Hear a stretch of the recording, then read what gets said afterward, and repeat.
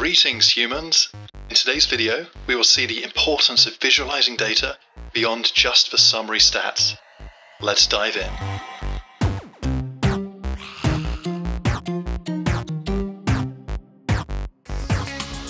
Okay, let's say you have 4 groups of granular data, and each of the 4 groups' X and Y values share the same respective summary mean values.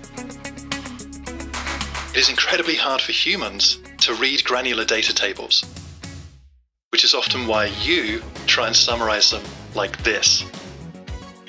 And other examples, like the summary stats for a website's analytics data, an online advertising campaign's performance, or your own bank statements.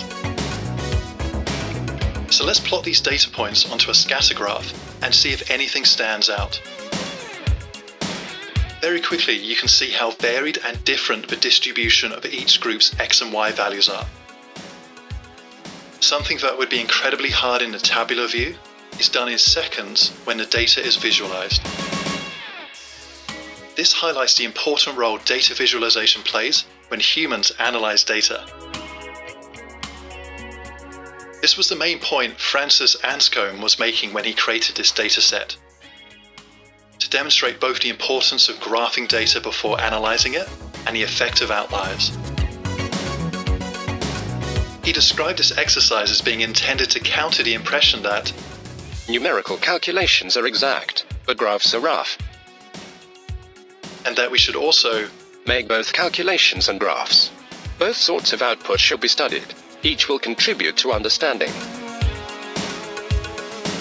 More recently, others have built upon this, such as Alberto Cairo, who created the familiar-sounding Datasaurus Dozen dataset. I put the data into Tableau, and we can see it draws very distinct shapes when graphed. But they all share near identical summary stats. He even draws a Datasaurus with the data. And my vanity will let me infer the source of his inspiration for that name.